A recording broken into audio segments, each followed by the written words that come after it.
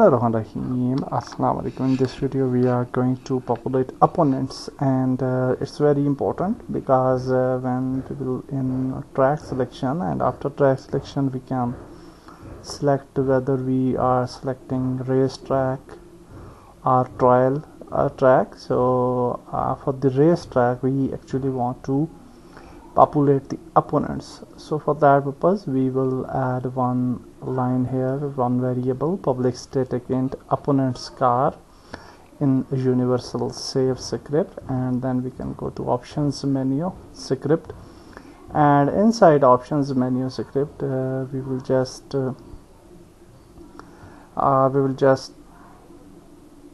add a function here inside lap count next, and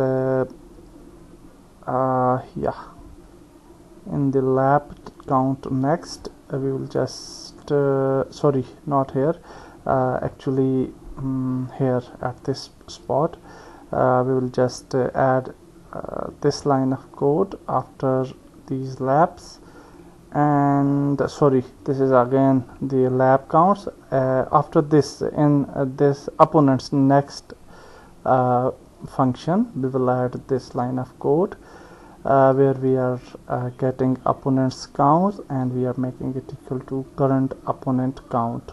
Okay, and also we will just copy the similar line and we'll paste it here inside opponent's back function. So we'll add it here and add it here as well. So that's it for the options script, and also in the last function, which is wait to load to function, we will add the same line over here as well before this scene load scene function. Okay, so this is important. After that we will just move back to UI script, and inside the UI script we will create, actually we will just convert a public variable of total cars to private variable because we are populating data from universal save. So here we will just create some more game objects like opponent black, opponent blue, opponent red, opponent yellow. If you have more cars you can do so, you can add other game objects as well. And in the start function we will say that total car is equal to universal save dot opponents count +1, and this +1 is actually relates to our player card. So what will happen that if we select one opponent we will have two cars, one player card and one opponent card. So that's why we are adding +1. So this +1 is for player card. So now we will just move further, and inside the start function we will add another function here, set car visibility function.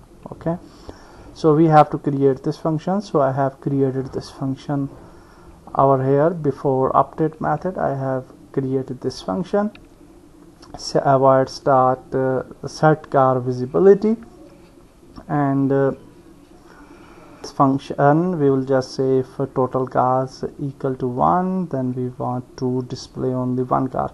Actually we have a mistake here, so we will just copy this line of code, and here I will just paste it, and for one total car, because one car is actually player car, so we will just make it false. So all opponent's car will be false.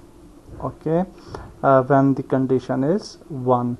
Then if we have two cars available, then we have for first car true, then we have 3 cars and we have true for two opponents cars, and the player will be the third car, and then we will select 4 cars here, and then we will select 5 cars. And one more important thing is that in selection menu I have added 7 figure for opponent cars. So we will do the same code for the 6, 7 and the 8th method as well. Okay, so now if we select 7 cars, even then we will have 4 opponents. Okay, because we have 4 enemy cars already. If you have more cars, you can definitely add other cars here as well. So I hope you understand this script, and now that's it. We'll just move back and we'll just go to our scenes, and then we will actually open the this scene racetrack, scene 1 racetrack. So let's open this one, and we will manually add the cars to UI script options. So let's wait for some seconds. Okay, so now we will select the UI, which is where it is, canvas minimap, and we have, okay, where is our, okay, I think inside scene objects we have UI, or where it is, okay, this one, sorry, canvas racetrack. Okay, so here you can see that in the canvas UI script we have 4 more fields: opponent black, blue, red, yellow. So we'll just add enemy black to this field, and my mouse is actually not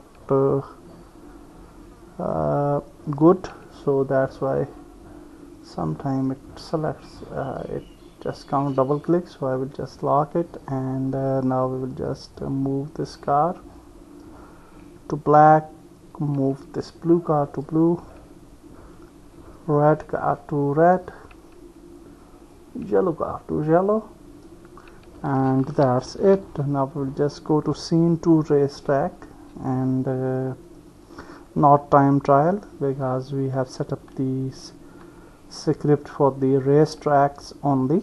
So we will just select the racetrack, canvas racetrack again here, and here we will just select opponent black,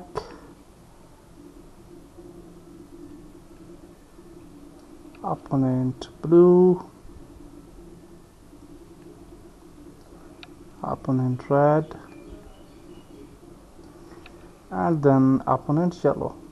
Okay, so that's great. And now we'll just move back to our main scene. So the main scene is the main menu. Okay, let's play from the main menu, no problem. And the audio is too high, I think, so I will just mute the audio. Okay, and let's press any key, enter to start.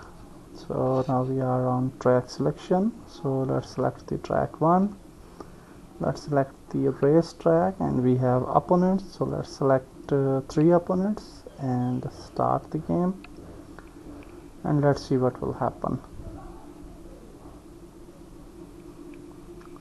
So you can see that we have 3 opponents, the total position is 4, and hopefully we have 3 opponents. So 1, 2, and 3, that's great, and we are on position 4x4 soon. So then we will cross the next trigger, hopefully. So yeah, that's great. Sometimes the positions didn't update for a while, but it will be updated after some seconds, so this is a unique bug. So that's fine. So let's move back, and now we will test the second track. So let's play the game, and let's press enter. Track 2, race track. Let's make only 1 opponent and start. And now we will have only 1 opponent, hopefully. And you can see on the position we have 0x2, and now we will be on 2x2. Yeah, positioning is updating absolutely fine, and that's great. We have successfully implemented the position opponent system, and we can choose and select the opponents. Let's meet in next video. Goodbye.